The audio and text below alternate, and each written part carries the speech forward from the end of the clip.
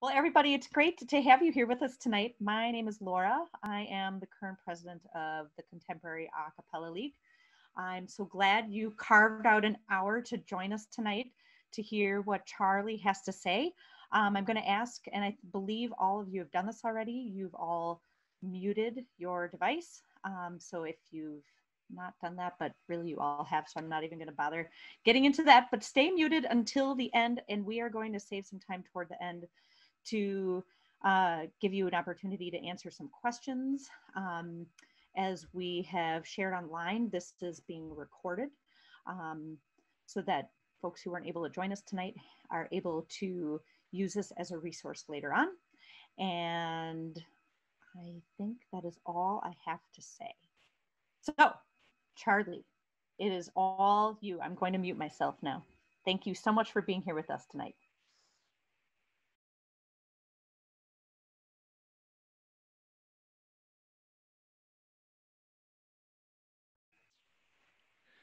All right, guys. Welcome. Thank you to the Contemporary A Cappella League for having me. I wasn't quite in the scene, the post-collegiate scene when the Contemporary A Cappella League was incepted, but it was shortly thereafter. And my main personal group, Euphemism, has been a member of Cal since I think the very beginning. Is that right, Amanda? Yeah. And so really happy to be here. Thank you. So we're going to be talking a little bit about recording at home tonight, and it's a two-parter series. Tonight is audio, and then next week is going to be video by Amanda, who's in the Contemporary A Cappella window.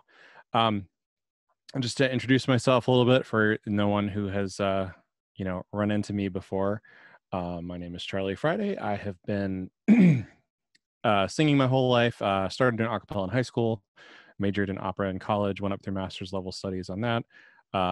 Found myself pulled back into the a cappella world after college. Couldn't stay away, and sort of through many circumstances developed into my career, at least until COVID happened.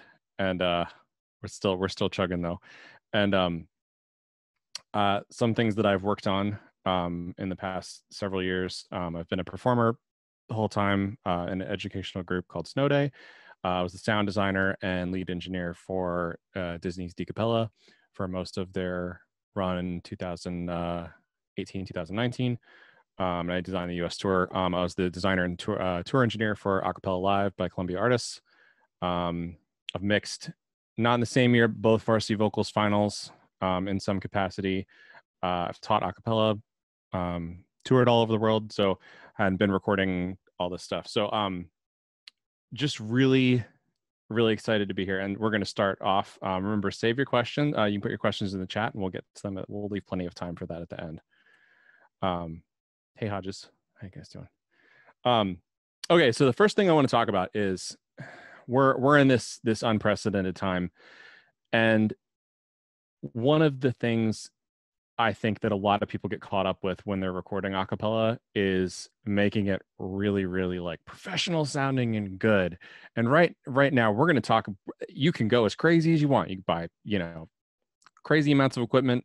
But we're going to go all the way to the other end of the spectrum and talk about like what the minimum you need to get a functional recording going. And the great thing about it is, as opposed to like 10 years ago, everyone has a solid recording device in their house or hand. This little thing is your gateway to making a song. And the mics on here are actually pretty good. We're going to get more into that in a minute. But I just wanted to, first thing we wanted to keep in mind is that recording is supposed to be fun. Okay. We need music now more than ever. And I encourage you, no matter what angle you take out of this, please remember to keep the fun in the recording process. This is essentially, for most people, what we're going to be looking at is this taking the place of a rehearsal or the place of a concert for people during this time. So now that we've gone through that, it's really this is really a way to keep a group going during this time because we can't have rehearsals. And I know that Amanda has been a part of several projects in our house for recording. We've done some stuff, so it's really fun, and it's not rehearsal, but it's the best thing we can do right now. So The couple basics, you want to find a place in your house that's quiet. I know with everyone home right now that can be a little challenging sometimes. Um, Preferably when you're recording your parts. I know since we're all computer focused right now, it's easy to just sit down in front of your computer and try to record. But standing up will net you a much better product. We always say everyone's been inquired with like, stand up, you guys are being lazy. And the one sort of geographical thing we want to watch out for is when you're recording. A lot of us have put our desks in a corner in our house. My desk right now is in a corner. You don't want to be singing right into a corner or singing right into a flat wall in front of you. Try to have a little bit of space in front of you while you're recording, and that'll improve the sound quality a lot. We're going to talk a lot about technical things pulled down to like a very like friendly level. But this is a lesson I learned from Deke Sharon many years ago, and I like to reinforce it every time I talk about recording, but with a slightly different tilt. So there is no button in the recording technical process for emotion and energy.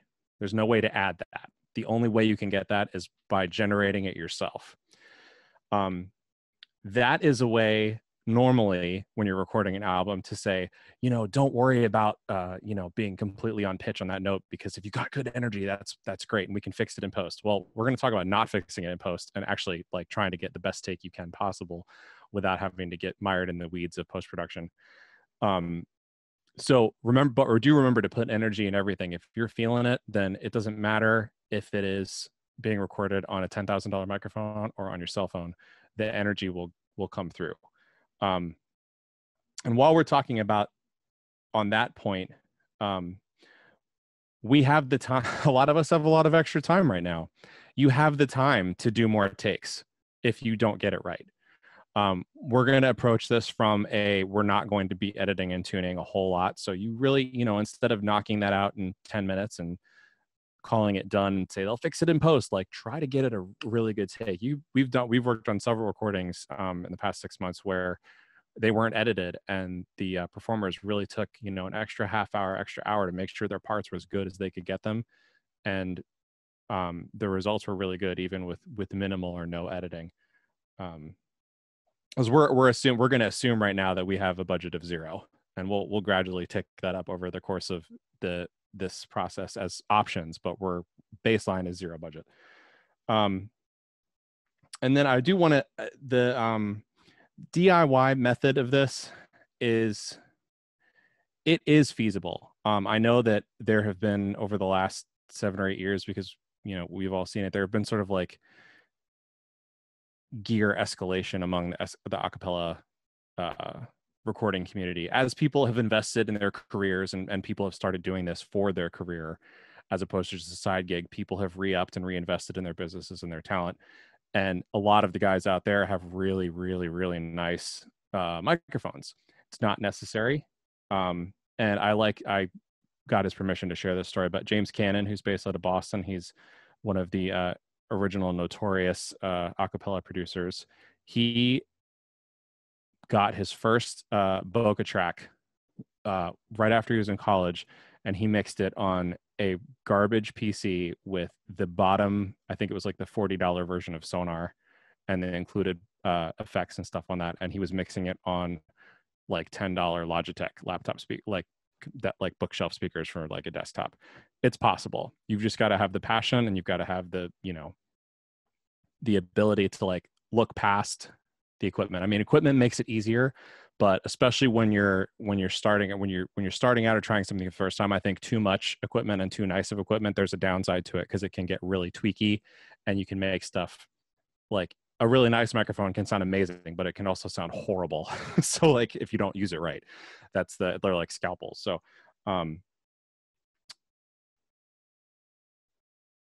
while we're talking about microphones, we're going to get, I'm sorry about my notes here. We're going to go into, we've got 3 tiers of equipment right now. Okay, I'm going to start sharing my screen, actually. We're going to have a lot of interactive stuff happening today. So with equipment, I have devised for this class 3 tiers of equipment. So the first tier we're going to talk about is Actually,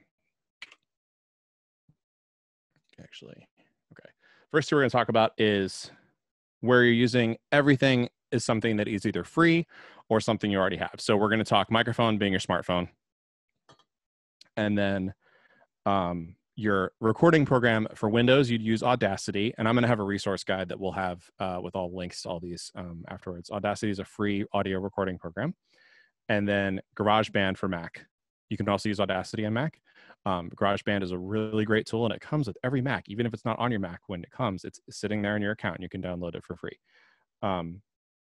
Now, you might ask, but I have an SM58 at home from when I was in my a cappella group, or I was in a band, or have a guitar at some point and don't use that. The microphone on your smartphone is much better for what we're doing than an SM58. An SM58 is a dynamic microphone, which is designed for live use. And the type of microphone in a smartphone is a condenser mic, which is the same type of microphone that we use in recording studios. There are also, live condenser microphones, but this will provide a much better workable sound using your smartphone. So that's tier 1. Tier 2, we're going to talk about a couple options. We're still going to be staying in the realm of free software, but we're going to talk about some USB microphone options. So here we're on Amazon, and I just searched for USB microphone, and there's a lot. And a lot of these are garbage. I'm not going to lie to you. So the ones that are $45, these are probably perfectly great option. I'd steer away from the ones that are $20. Those are not going to do you too well. So these all look like your traditional studio microphone. They'll plug right into your computer. If you're going to be in a situation where you'd like a better microphone, this isn't a huge expenditure.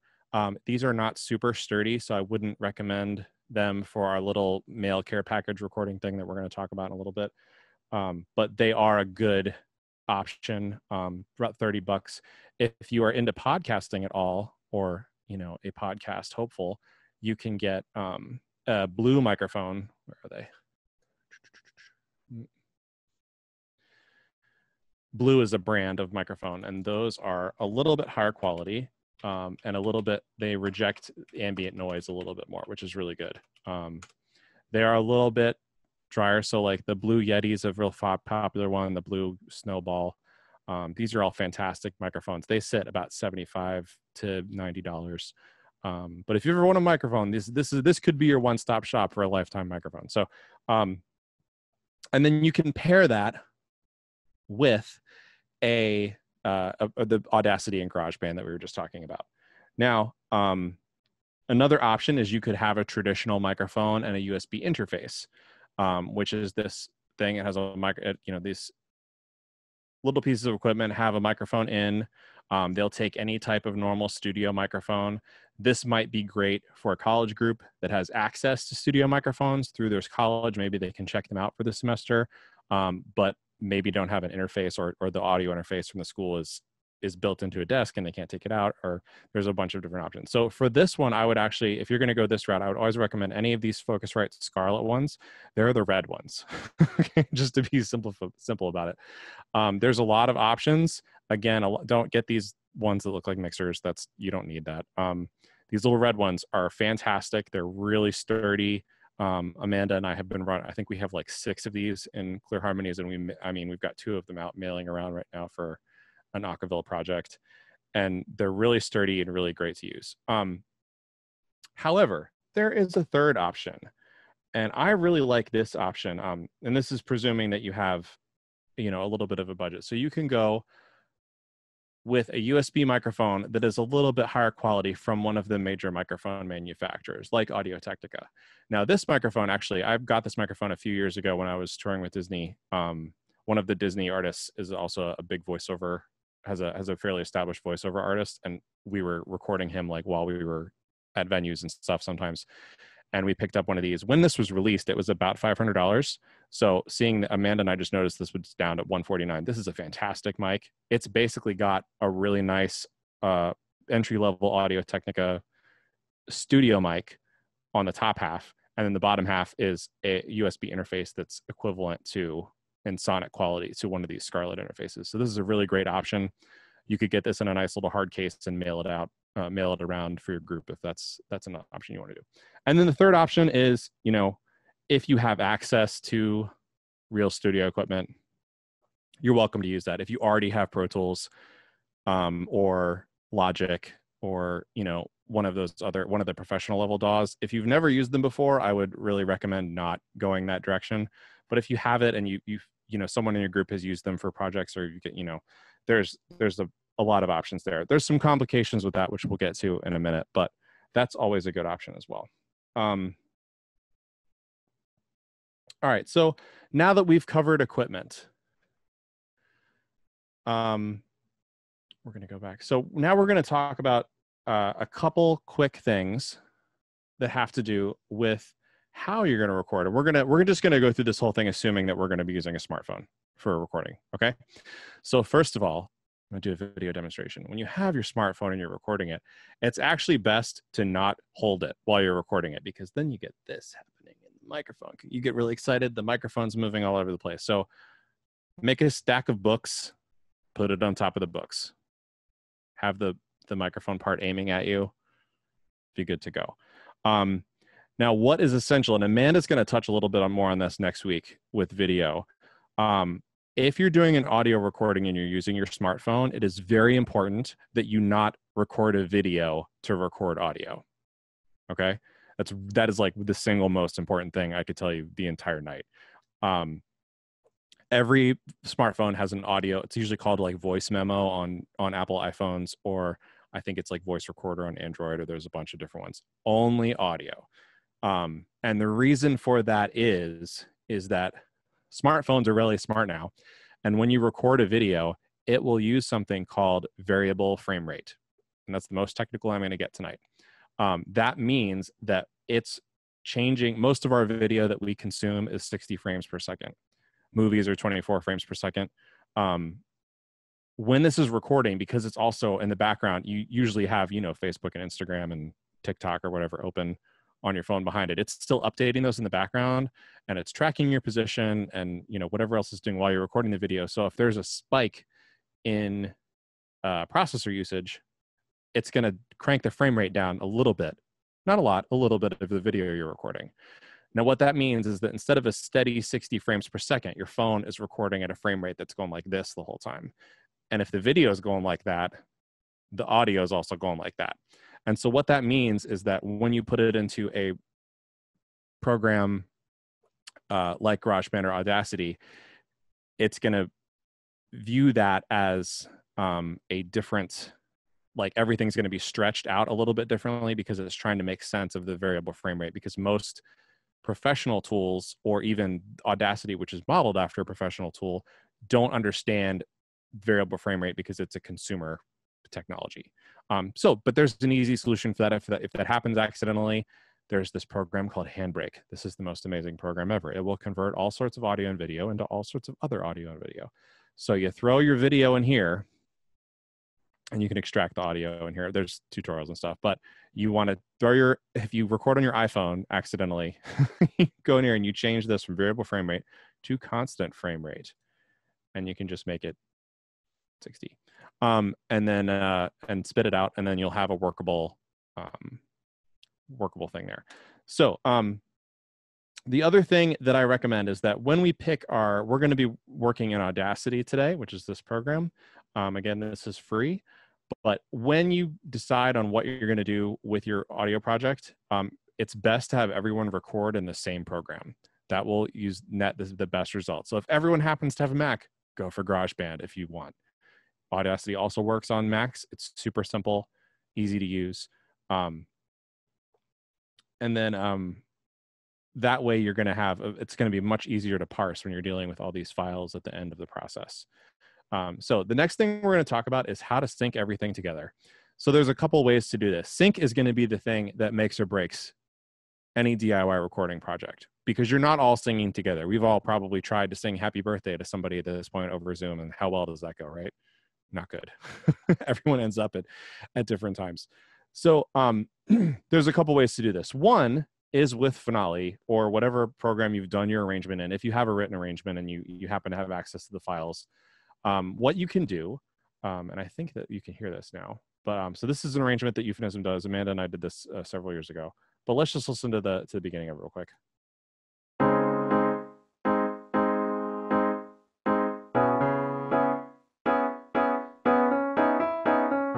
Okay, so if we just dump this out into an audio file, which is really easy to do, you can go over here and export, if you want to export an audio file, you can do that.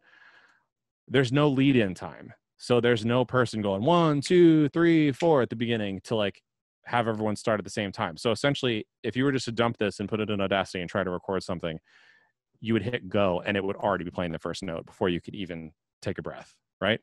So what we're going to want to do, and this is the option 1 of doing this, is we're going to go into Finale and we're going to add, it's been so long, add measures. Okay, we're going to add a measure. Where'd it go? Of course it didn't do that. Insert measures.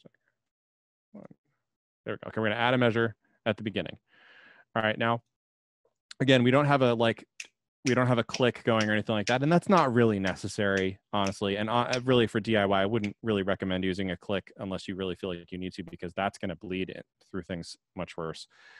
So what we can do is we'll just find the key note, which in this case is C#, right? And we're just going to go like, oops.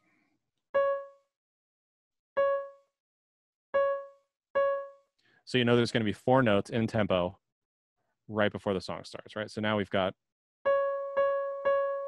right? So that gives everyone like a couple seconds to get together before they start recording. And even though the first time you play this, you're probably going to screw the entrance up, second or third time, you'll get it right there.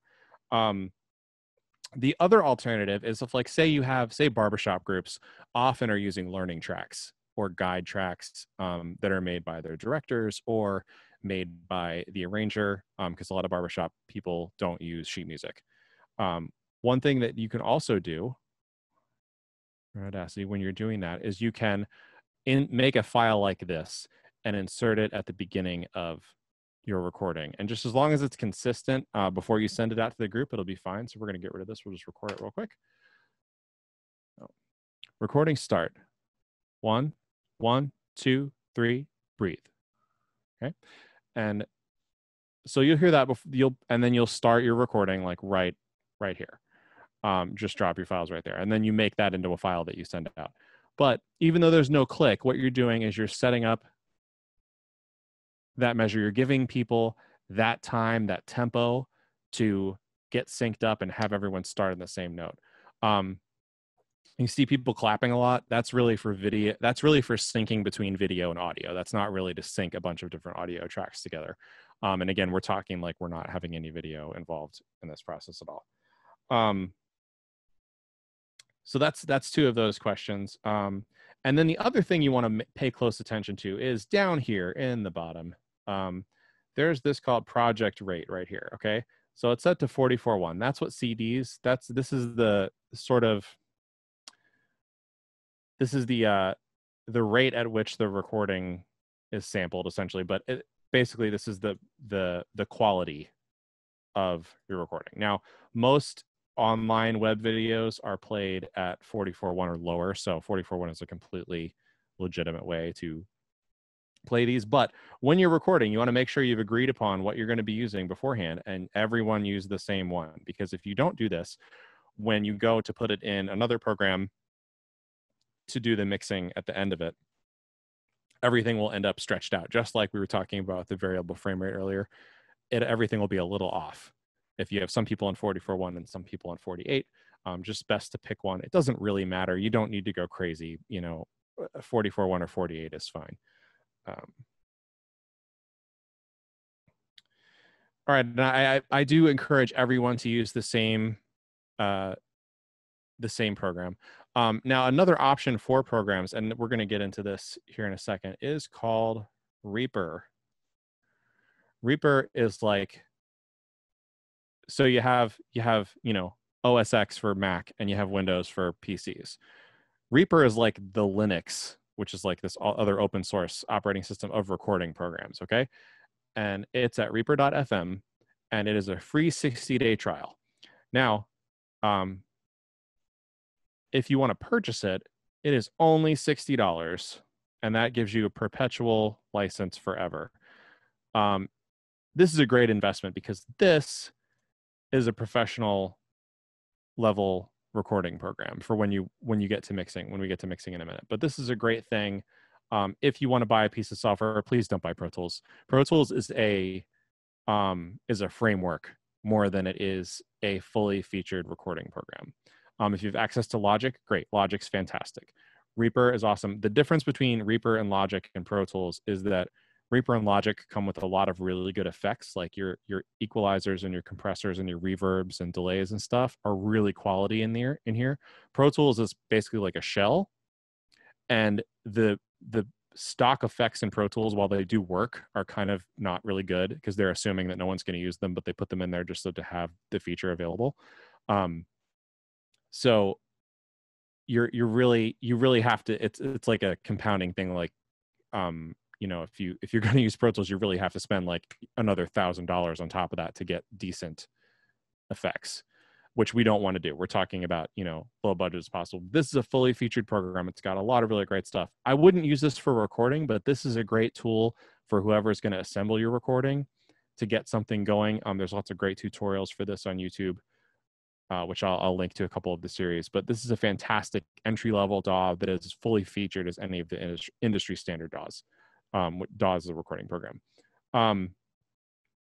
But for recording itself, Audacity, can't go wrong. It's super easy to do that, adding tracks, everything. And this is fully documented, and it's really lightweight. It'll run on anything. So that would be what I'd recommend. Now, we're going to talk about the elephant in the room here, and that's editing.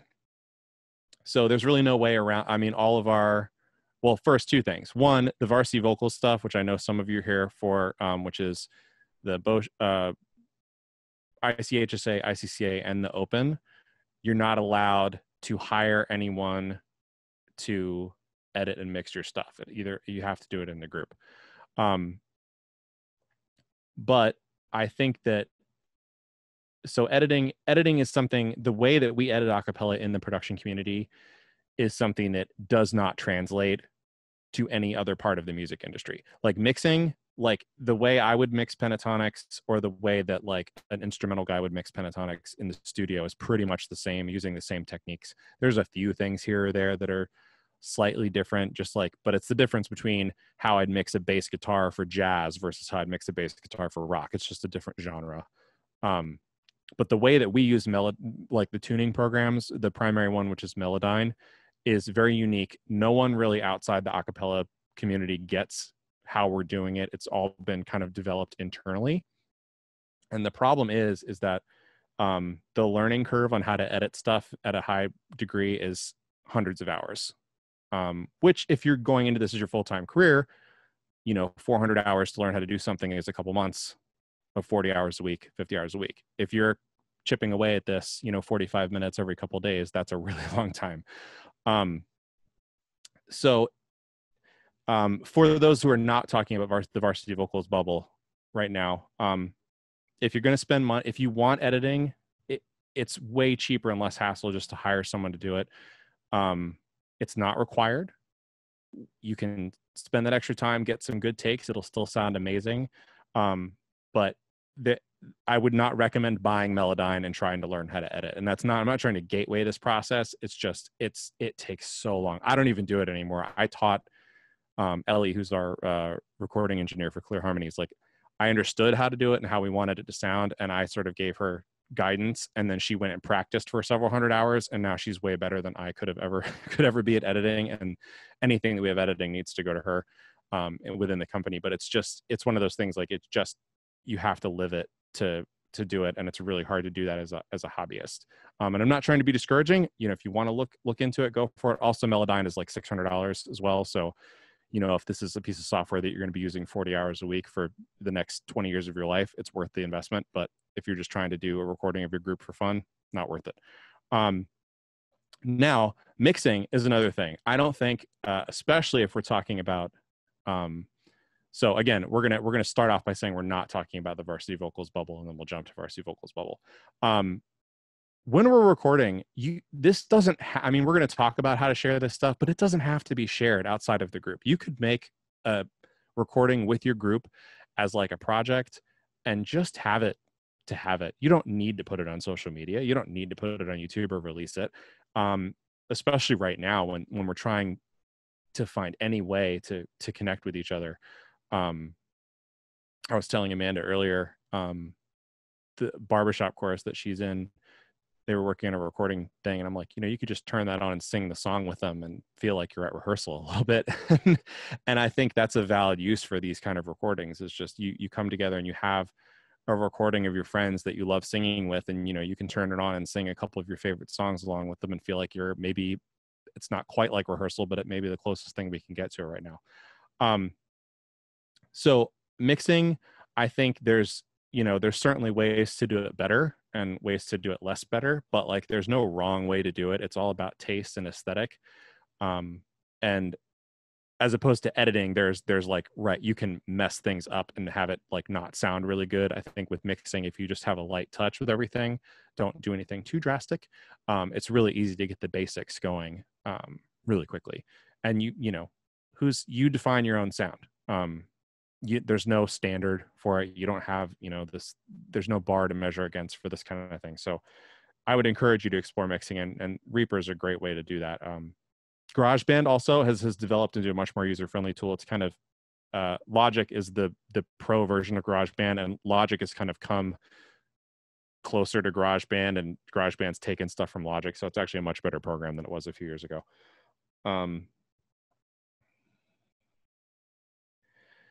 And again, like, so say you have, like, just talking brass tacks right here, and Varsity Vocals stuff, like, go for it. If you want to edit it, you want to buy the program, like there's, people out there that can help answer your questions. If you have any budget, it's cheaper to hire someone to edit 2 songs for you than it is, way cheaper than to just buy Melodyne. And they'll get it done way faster and way better than a DIY person. Editing is not really like a DIY skill. Editing, it just takes a really long time to learn to have anything that's even usable. But at the outset, I think the important thing to learn is, if you're the person that's organizing this and you're the person that's going to assemble the final product, don't get frustrated. There's no, it's all about aesthetic. I've mixed stuff that I've loved for my groups that pretty much everyone we played for hated, but we loved it. And so it was for us. And the same thing, I've mixed stuff that I didn't like that everyone else loved. So it's just one of those things, like,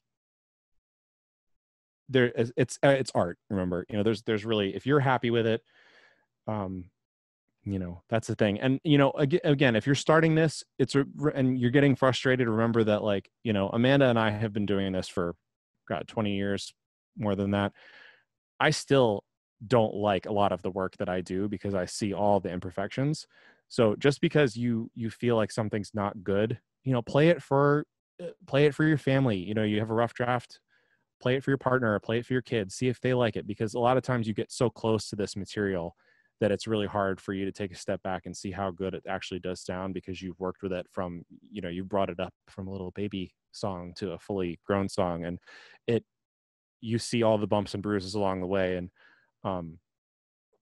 one of my recording mentors, Bill, he said, it's like having kids. I look at my kid and I see, I see her when she broke her wrist, and I see her, I know that she has a scar back there, even though it's under her shirt, and I can't see it from when I wasn't paying attention enough when she was 5 or whatever. But like, so you see all that, but someone meeting his daughter doesn't see that. They just see the final product, the final person, right? So this is the only time I'm going to say this, and I think we're nearing the end of my presentation. We can start doing some questions. But if you have a budget right now, consider supporting one of the a cappella engineers in the community. The pandemic has laid waste to the arts, and especially hard hit have been the technical people, the technical workers in the arts. While a lot of the a cappella people are doing okay, a lot of full-time arts technicians are in in like a really bad way right now. And so if you do have any, any budget for production, again, not Varsity Vocals, obviously, I realize you guys can't do this, but for those of us that are just doing like projects with our Cal group or something like that, consider, hiring an editor or something. I mean, that $200 might make a huge difference right now for someone. And again, I can't emphasize enough, these things don't have to be products. They don't have to be commercial products. They can be just something that you enjoy. They can be something that you love and put out on YouTube or Facebook to share with people. And we're singing because we love it, and we're singing because it's fun. And the recording process, although complicated, can be super fun. Some of the most fun I've ever had with my groups have been recording. It's just there's nothing quite like it. And yeah, so I think I see the chat is blowing up like crazy. So I think we have like a lot of questions. So I think, do we want to get over to the questions, Laura? Okay. Would you mind just feeding them to me in order of most relevance? Totally. Now that I have unmuted myself. All right, let me look at this here. I want to stop sharing my screen unless we need to do that again. All right. And welcome all you people who have joined. All right, going back up, I'm just going to read them down in order for you, Charlie. Oh, sure, go for it. And I'm gonna, on the resource sheet, like I'm on Facebook as Charlie Friday. If you have any questions, just hit me up. I'm available. I mean, I know several of you, but like I'm very friendly. I help people all the time with questions, and a lot of the stuff that you guys might have questions about they're really quick to answer. So don't feel like you're imposing. If I don't have time to answer you right then, I'll tell you and get back to you later. But I'm not scary very much. Did we lose Laura still there? Laura froze. Okay. Amanda, are we still good? Yep. Okay. I'm just going to start. Laura's going to come. Okay. So the first question is, do you have any tips to deal with room ambiance, or so room noise, and clipping when using smartphones to record? Okay. Yeah. So room ambiance. That's a great question. I have an answer. So first of all, clipping using smartphones, just stand a little, don't have the smartphone. Don't have it right here. Have it, the same distance away a regular. I think a lot of people, because we talk on our speakerphone like this, assume that's when you record. You don't have a studio microphone like, this is not really a studio microphone, but you don't have a studio microphone like right next to your face when you do it. It's usually, 6-8 inches away. I think if you put it up on a book stack like we were talking about earlier, and about mouth level, and you kind of just stand a comfortable distance away, it'll be fine. So room noise. All right. So what we're going to do, we're going to hear the room noise on this, and I'm going to show you. Oh, are we sharing? I'm not sharing my screen yet. I'm sorry. Zoom. Oh, can I have my screen sharing back, Amanda? Yep, you can share again. Go ahead. Thank you. Okay. So Audacity has this pretty great noise reduction tool. So we're going to listen to this. Recording start.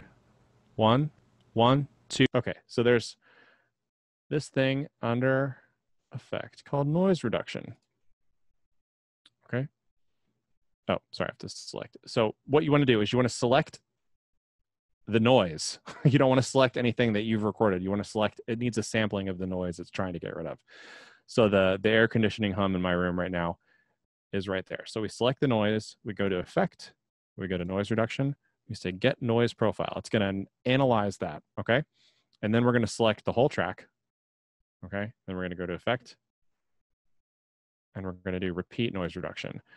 And honestly, anything more than that is going to require very specialized tools and very specialized knowledge, and I wouldn't worry about it too much. And also any sort of reverby sounds that'll deal with your air conditioned noise. If there's traffic, if you live in New York or something and there's traffic out your window, that'll deal with that. And it will automatically go through and cut out the blanks. It's a really great tool. Any sort of like room reverb, don't worry about it. I know that if we were dealing with really high quality equipment and, really, we were aiming for like a, you know, really nicely mixed and mastered, or professionally mixed and mastered product. We'd want to try to eliminate that, but it doesn't really matter.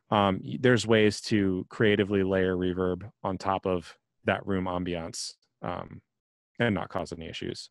So I think we're good with the next question.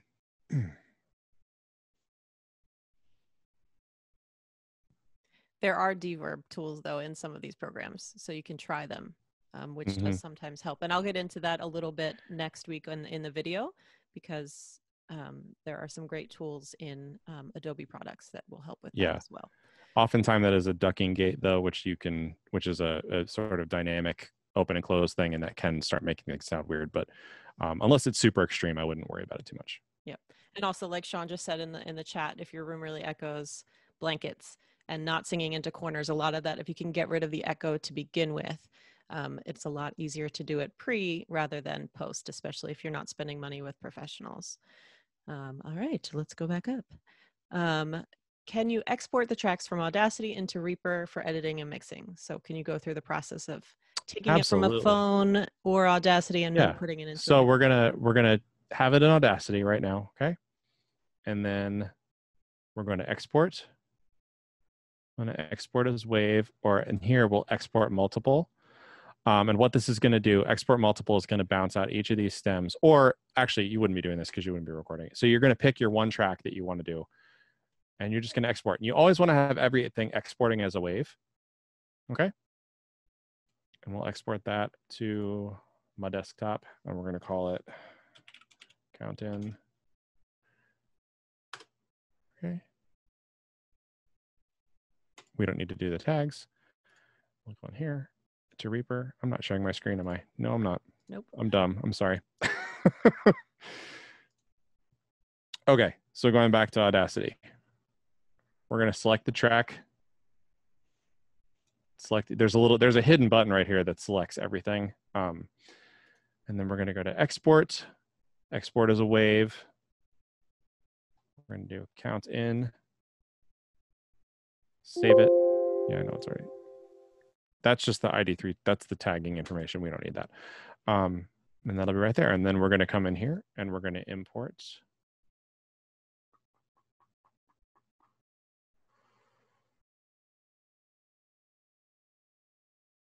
Actually, I think you can just drag and drop.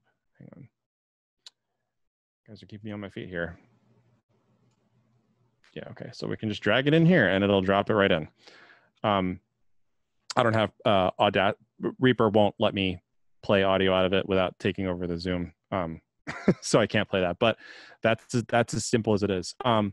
If you have a iPhone recording and it's like a .m4 whatever, you can use Handbrake, that program we were talking about earlier, to convert it to a wave. If someone sends you an MP3, convert it back to a wave. It'll save you a lot of hassle in the long run. Okay.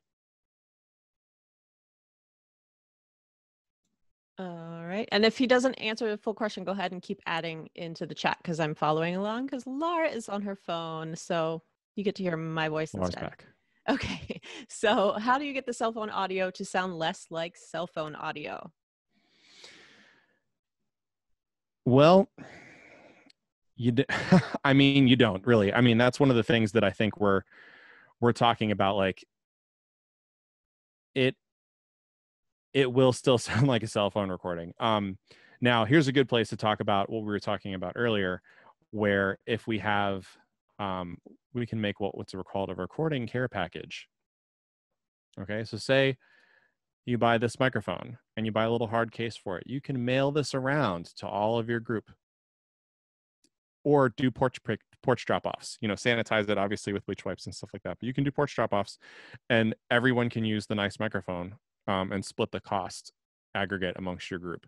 I think that's a really great solution. Amanda and I have been doing that for a couple of projects, and it's working really well. And I know a few other groups that have been even in the same city that are kind of like doing a sort of hot potato microphone setup around. So if you have the means to do this, by all means do it. Cell phones are there's a frequency chart that I will include with this for key frequencies. I'm not going to get into the weed. This is kind of like a weeds mixing technique question. But the frequency chart that I will send out does have a really good explanation of what each frequency range does sonically.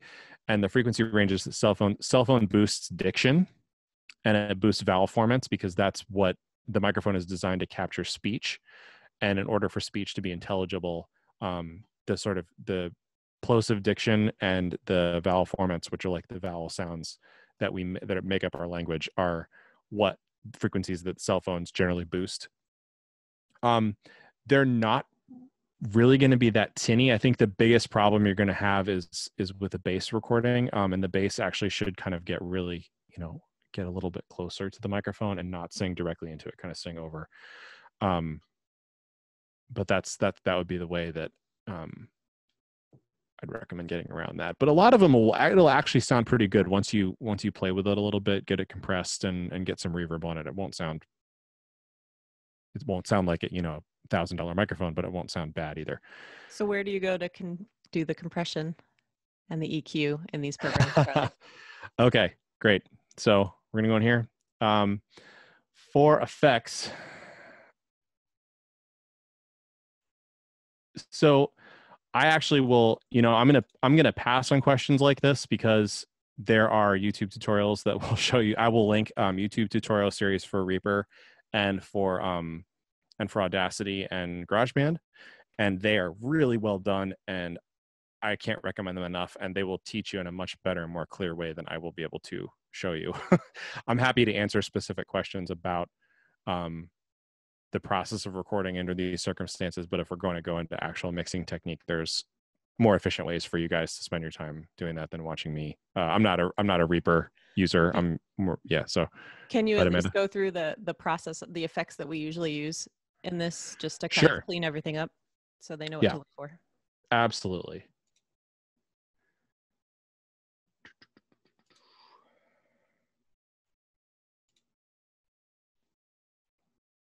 All right, so I'm gonna share my screen. I'm still sharing my screen. So we're gonna go back. So basically, for the effects you're gonna want to use, most every channel is you're gonna click this effects button. Okay, most every channel is gonna have 3 effects on it. One of those is going to be an equalizer, which is EQ. Okay, double click on that. Here's your EQ parameter. It's active on the channel. Okay, and you can change the parameters like this. This is something that anyone who's fooled around with a mixing board or mixing program will know. The second one you're going to use is a compressor. That's going to be under dynamics. Okay, so the real comp is the basic compressor. Now this is a really scary looking compressor.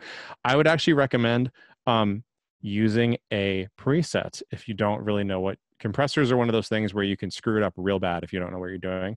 If you watch some videos and understand what's going on, that's fine. But I actually would recommend using, and I've done this for the background vocals compressor for everything but the lead. And then for the lead, you could do, there's a bunch of vocal presets that you could do. Or, you can use, I always like presets, especially as a starting point. So modern vocal, that'll get you in the range, and you can sort of play with the different parameters. I could spend an hour teaching you how to use a compressor and not even hit all the points.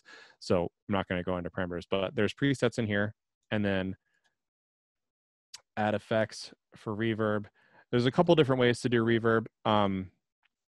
For right now, just adding these in. This wouldn't necessarily technically be the correct way to do it, but this is a way that is totally fine. And you're going to want to make sure that all of your reverbs, if you have a backing block and then your drums and bass and your lead, you probably want the same reverb on all the backing block, and then maybe a different one on the drums and bass, and then a different one on the or different settings on the lead vocal. All right.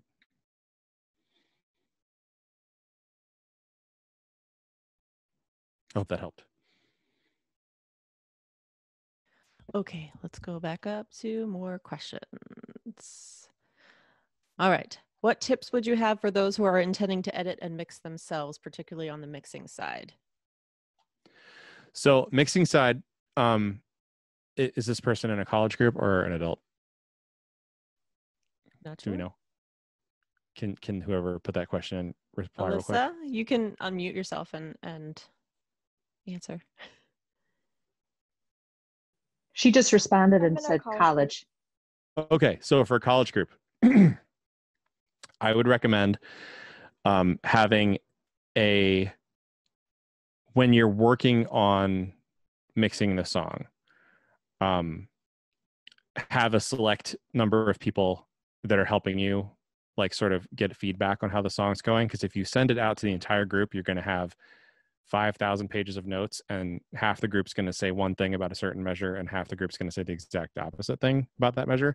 So I always like to pick, when I'm working with the college group, I recommend whoever's doing the recording, maybe the music director, the arranger, and then maybe the soloist or the beatboxer, depending on how the song is going, and have them give feedback. And then once you guys feel like it's in a good place, then you can give it to the group and say, I always like to control the information flow, or recommend controlling the information flow. Say, all right, each of you gets one comment on the song. Otherwise, people write essays, and that's not something that I would I would wish on anybody. And especially if people are listening to, oh, that reminds me, something I forgot to mention earlier. When you're mixing, do not mix on your laptop speakers. Okay, put a pair of headphones on. Even little crappy Apple, not crappy, but the little wired Apple headphones that come with everything.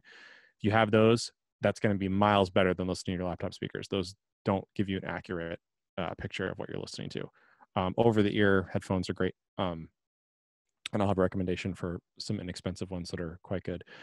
Editing, I mean, editing is like, again, the problem with editing is there's no tutorials I can point you to, because as I said earlier in the session, like the way we edit for acapella is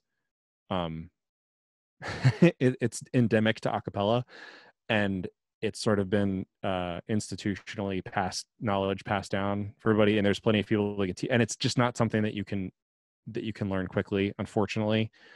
What you can do is look up, in Melodyne, how to use a macro, which is sort of like an automatic tuning protocol, and set it for, a little bit conservatively, and that will help clean up. But if you're wanting to go through and make stuff super perfect, I mean, this is the one thing that I don't want to tell you not to do it. And if you have time, absolutely dive in and try. But it is, the barrier to entry on the software is kind of expensive, several $100s, and it's going to take, the first song I edited in Melodyne, I started over 5 times back when I first started using it. And I think it took me like 65 hours to edit the first song that I did, which was in 2000. So Charlie, yeah. If they're Yes. not going to do much editing work aside from taking out the room noise and right.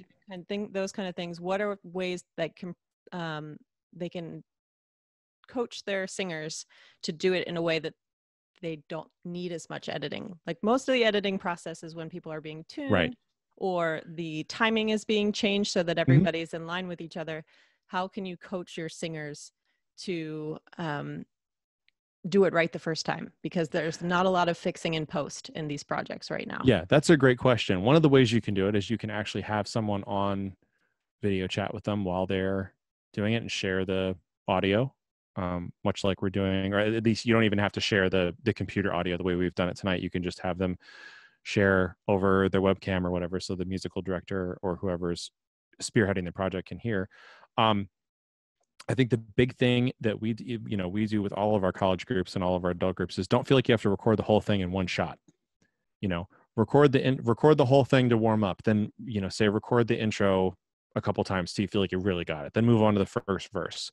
Really get that. Make it in manageable chunks and do them repeatedly over and over again. That's how you really get a really tight raw recording. It's just breaking it down and then making it, doing it over and over and over again with a little bit of a break in between, but try to keep the pacing going so they get into a rhythm. And eventually you'll get a really good take. And then you take the best verse 1 and the best verse 2 and the best verse 3, and all stitch those together and make a really good take. And that's something a lot of times groups kind of gloss over because they want to get through it, and they're paying the engineer to be there, and they have to get through in a certain amount of time. But now we have more time to spend doing that. That's how back when I was recording a cappella in the late 90s, like that's how we did it, because Melodyne didn't exist at that. Might have, even if it existed, it wasn't available to us. and we were working on tape, and that's how we got a good sound, which is doing it over and over again in small chunks and tying them together. And then once you have that all set, what a basic mixing process, can you go over what happens in that mixing process, what people should be looking for? And I mean, I know we'll post more links to YouTube tutorials, but what are they doing? Right. So basic thing, if you're going for like, let's call it a studio type recording, I don't know what the parameters for Varsity Vocals. Can they double, Amanda? Or is it single track person? You could submit whatever you want for Varsity whatever you Vocals, want. Okay. as long as you record it yourself. Cool. Okay. So basic technique would be to say have your have 2 tracks per person. Let's split it up into three segments. So we're going to have the rhythm section, we're going to have the soloist and lead harmonies or backing harmonies or whatever, and we're going to have all the instruments. Okay. Vocal percussion, there's a million ways to do it. You have a bed track, sample everything, layer it over, have just samples, have just live track. There's a bunch of ways. There's no really wrong way to do it. If you think your vocal percussion sounds rad when you're done with it, then it's fine. At basic, what you want to do for your vocal percussion is at minimum split it into 2 channels that are the same channel and mix one high and one low. So you're going to boost the high frequencies on one and boost the low frequencies on the other one. So you have independent control of like the bass drum sounds and the treble drum sounds. That's way oversimplifying it. And then your bass is, even for a lot of tracks that I work on, we have 1 track of bass if it's like a pop or rock song or R&B song, and that's going to be not panned. It's going to be in the middle. Backing tracks, you're going to have 2 of everybody. So if you have 3 altos, you're going to have 6 tracks. 3 of Linda, 3 of Amanda, and 3 of Elisa. And you're going to pan, of each person, you're going to pan one of them left all the way and one of them right all the way. And what that's going to do is it's going to thicken up the sound, and it's also going to give a lot of space in the middle for your drums and your bass and your lead vocal. Because if you have your lead vocal in the middle and you have everyone else in the middle, then it's going to like really clog up the clarity that you can get. Lead vocal be in the middle. I like to put lead harmonies in the middle too, like right on top of that, and have 1 track of a lead harmony.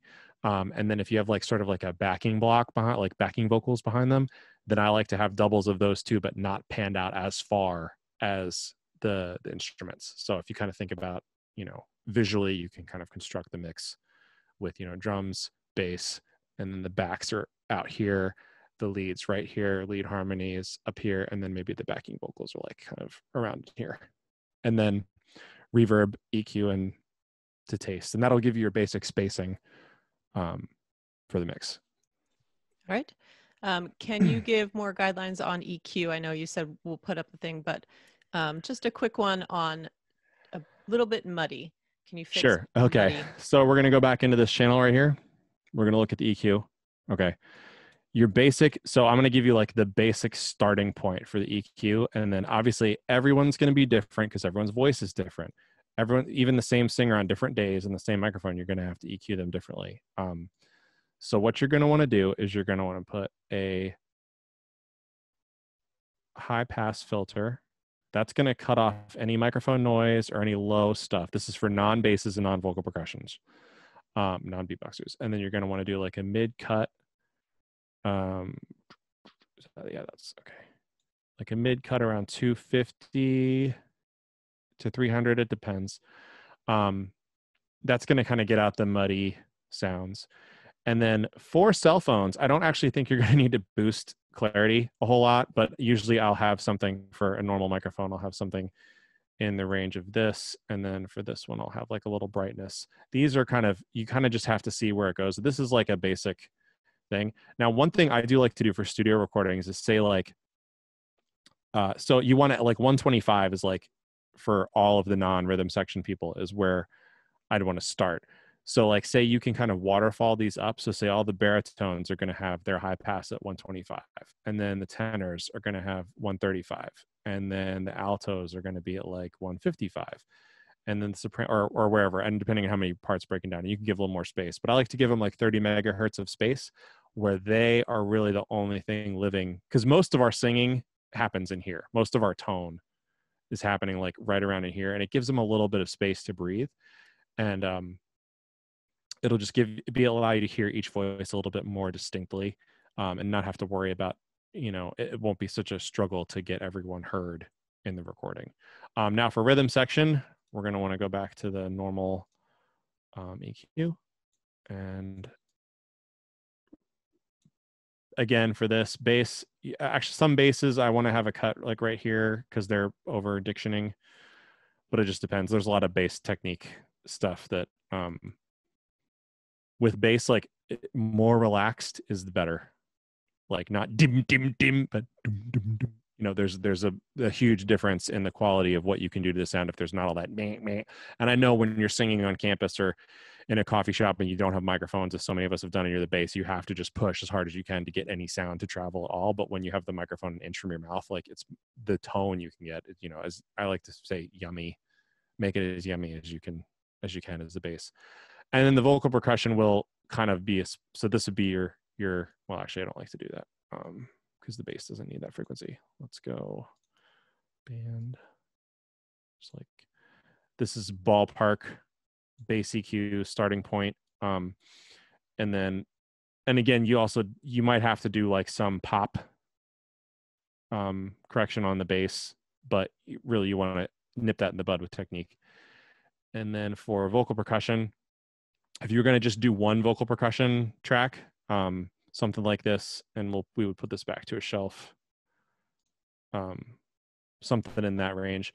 If you were going to do a split, what you'd want to do is a low pass filter. So like, want to do a low pass filter, and like that would be your kick drum, right? And then your upper parts would be like your upper part of the drums. We turn this into a high pass, would be like that.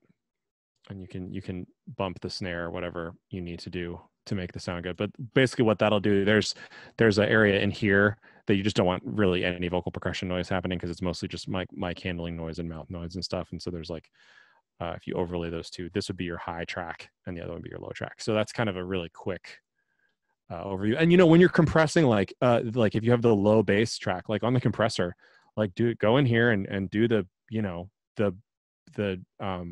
kick preset.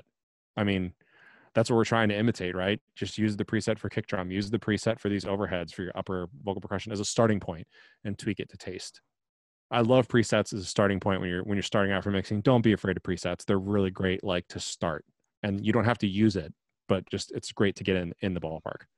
Yep. And then if you just move each of those numbers, the 1, 2, 3, 4, 5, if you move them around, start with a preset, and then you just bump one of them up about 5 decibels, like he's doing right there. You can move it around like he's doing back and forth, and you can start to hear when it sounds good and when it starts to sound bad. And when it's up that high and it sounds bad, you just pull it down. That's where you want to pull it down. So if you think someone has like nasal in their voice, you can kind of, this isn't the right frequency, but you can kind of say, okay, well, I'm going to put this person, put it up like 5 dB and be like nasal. Oh, they're super nasal there. Okay, they're less nasal. And then go back. Oh, they're really nasal there, and just find that and just pull it down a little bit, and that'll reduce that. What you don't want your EQ to look like is this. Okay, this is not a good EQ. Okay, don't be this person. Don't do it. All right. Typically 5 dB in any direction is more than enough. Yeah. This isn't doing anything.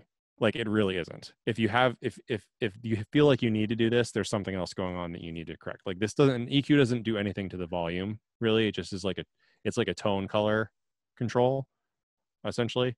You can make things a little brighter. But I mean, what you want to do is all of these things enhance what's already there.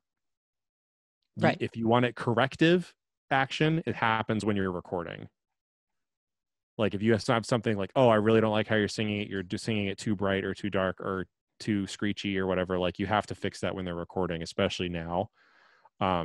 These are like slight massages to the tone. You can't really like be ham-fisted with EQ and have it still sound good. Okay. And then the last question I'm seeing in the chat, Charlie, is about dynamics.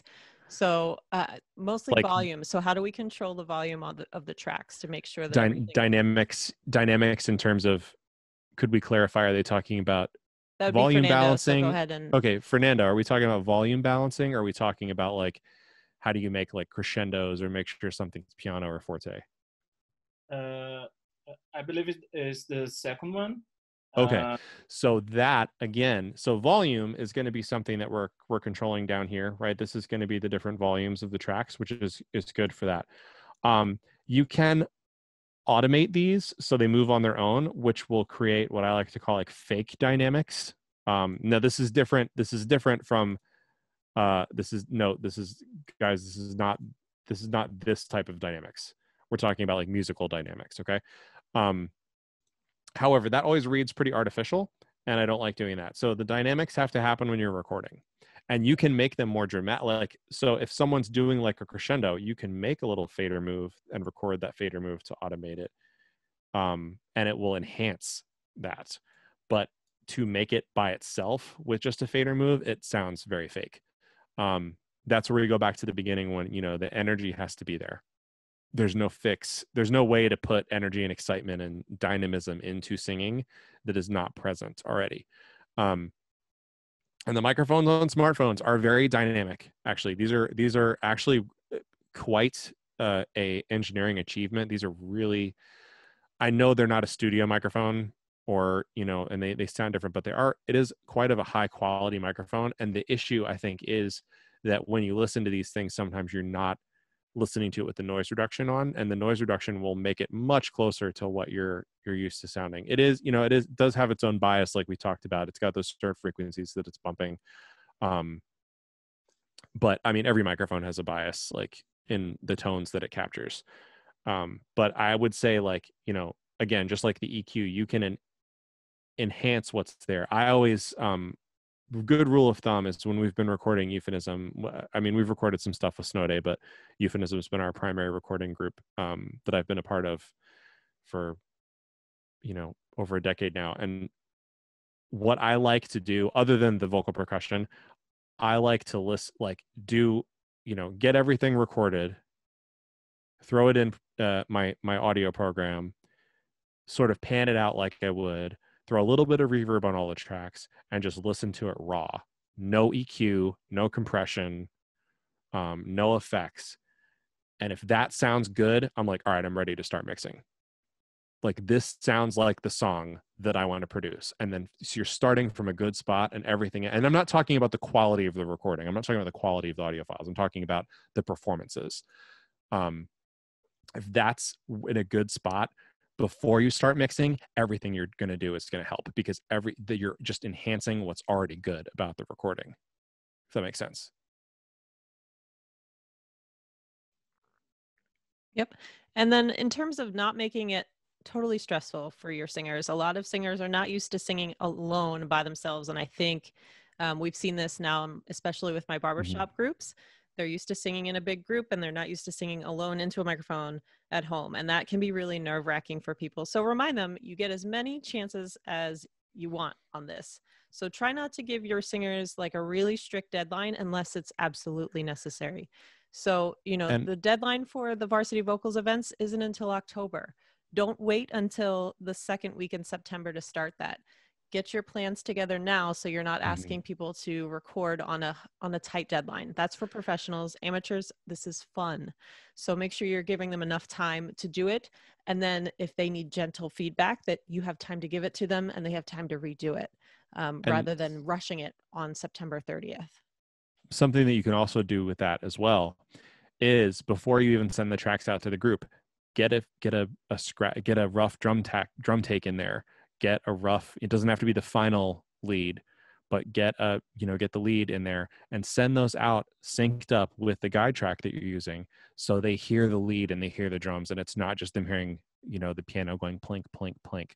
And they'll feel a lot more in touch. And if you have some singers that really are nervous, save them to the end. I mean, even if you're all recording on your own and you're not doing the recording care package thing, you know, maybe say, all right, so you guys are a little bit less comfortable. I mean, we all know who everyone's got the songs they're comfortable on and maybe not as comfortable on.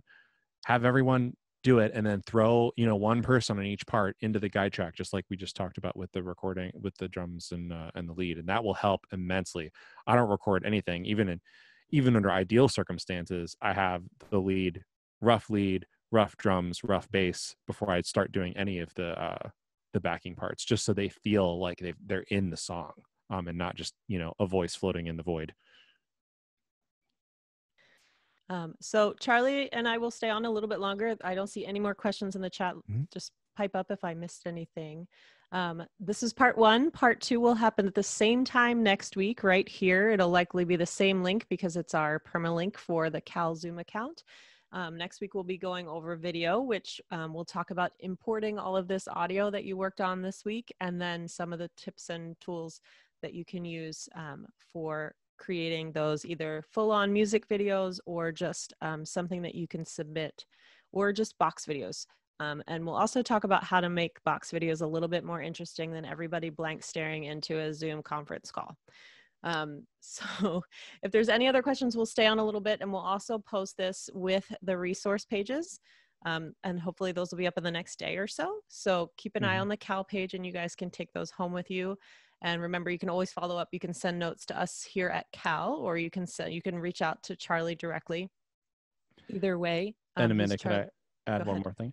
So, and if you guys do end up buying any equipment or buying anything, reach out to me. I have a really great Sweetwater rep. And again, like, the whole music industry is suffering right now. If you order something automatically on the cart on Sweetwater, no one gets any commission. But if he helps you out, he will get a commission. And I have trained him in the ways of acapella for the last 10 years, and he loves it, and will often recommend things that I don't think to recommend, or I don't think that I need. And he's like, he understands the style enough that he can make recommendations that are really good. And he's a great sales rep. So hit me up for that. And I'm, you know, Amanda, give you my contact information. Yep. So you can reach Charlie at Charlie, that's just CHARLIE at clearharmonies.com. And I'm sure that Andrew is typing that into the chat as I speak, because he's really good at doing that.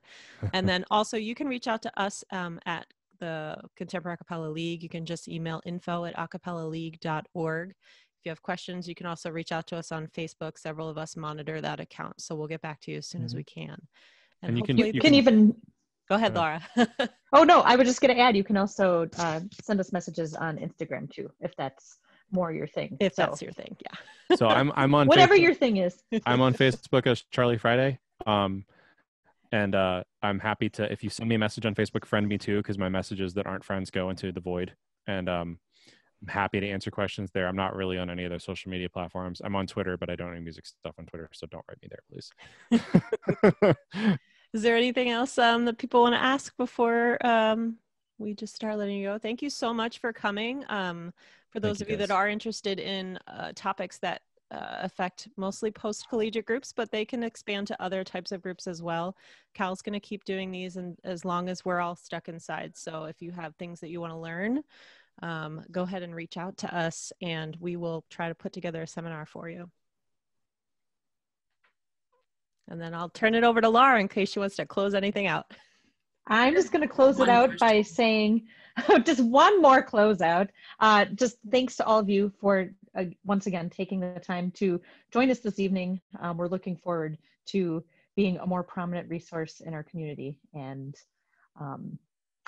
looking forward to more interaction with all of you. So again, thank you so much.